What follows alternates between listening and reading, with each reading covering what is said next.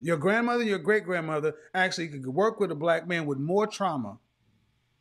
Because they understood that the black woman and the black man are on the same side. Now that we're all free and independent and we could do whatever we want to, why would we seek to, you know, be one with the black man? We Thank even you. think that being Thank you. Thank you. Thank you. Clip it, slice it, put it on World Star. She said it, not me. Now that you're independent, you we don't need don't to have be with. There you trust. go. We don't There have you trust go. in the And black there man. We you don't. go. And there you go. There you go, black man. There it is. She's finally got one to say it.